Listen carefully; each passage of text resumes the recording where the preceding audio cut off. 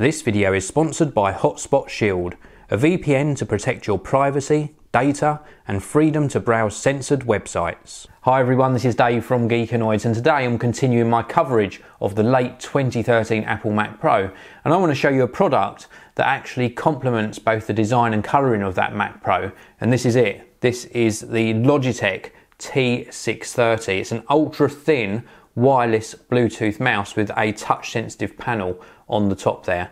And when I say ultra thin, let me just stand up and show you this. Just get the camera to focus in for you there. This is a very, very thin device. Look at how thin that is.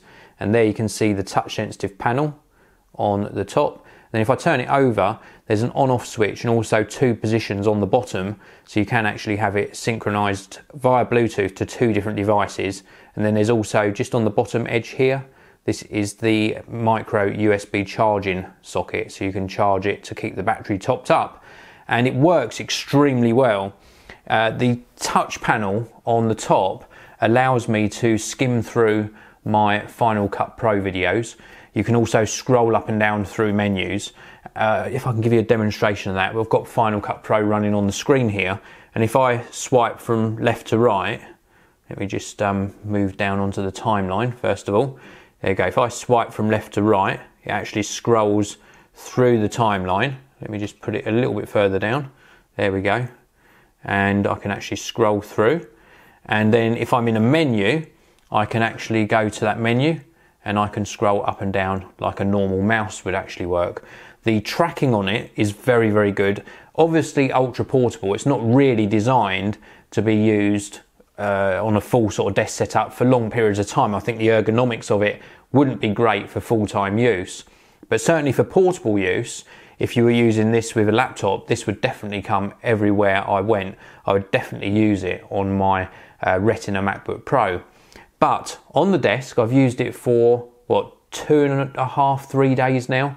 And the battery life's been fine, haven't needed to charge it up. And I think it looks absolutely fantastic next to the Logitech K750 in black. And both of these products together really do match the late 2013 Mac Pro. I said that I wouldn't use it full time on a desk. That's really because I'm used to using a trackpad. If I was using a mouse for really prolonged periods of times, I'll probably buy something a little bit bigger. But I do really like it, and I like the fact this is what it's got over and above larger mice. I like the fact it's got that touch sensitive panel on the top, because when I'm doing sort of scrubbing through video work, that is very, very useful indeed. So that's it.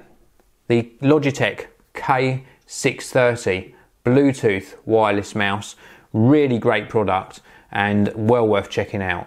Please do check the links out in the video description. Please hit that like button if you've enjoyed this video, and I'll see you all in the next one. Thank you very much for watching. If you want to see another video of mine, please do click the annotation on the top of your screen now, and also you can click the annotation on the bottom of your screen and subscribe to the Geekanoids channel.